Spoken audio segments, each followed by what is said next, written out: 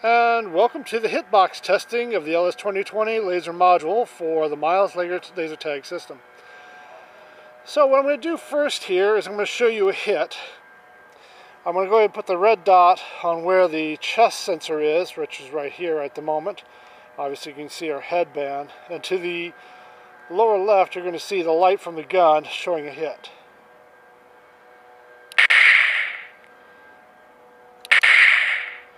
So that's obvious a hit. So the next question is, do you actually have to hit the sensor to be able to hit the gun?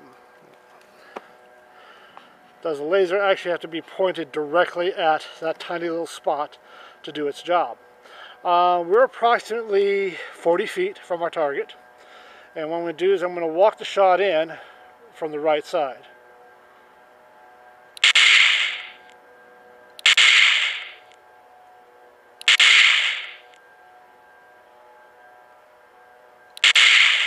And there's our hit on the shoulder. So the answer is really no, because our sensor is here, our head sensor is here, but we're still tagging shots on the shoulder. But farther out from the shoulder, we're not. So, and this is at 40 feet or so. So I will zoom back out here in a second. But that's going to give you a good idea of what you can expect. Basically what your hitbox is going to be using the LS 2020 laser module. I'm going to go ahead and start from the bottom here and work my way up, shooting from the leaf cover all the way up to the wall to the chest sensor. And there's a shot, there's a hit right there. Let's do that again. There's a hit. So if a person was kneeling in that position right there, we would still hit him if we shot him in the crotch, which I would guess would be about here. Yes. So I hope that helps some.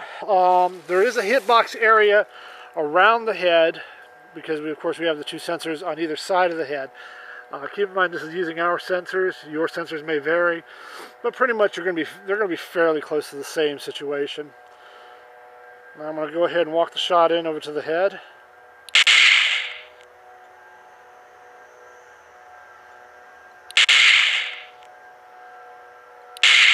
Hit. So there you go. I hope that helps a little bit. Now I'm going to go ahead and zoom out and show you our distance from the end of the gun to our target. There's the end of our gun right there.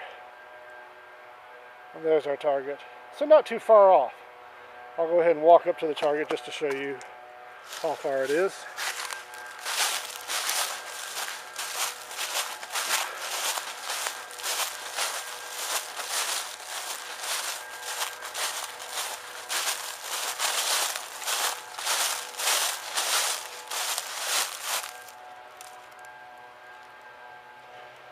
Alright, I hope that helps explain things. I'll go ahead and have a night vision showing the spot in infrared. That's about it. Have a nice day.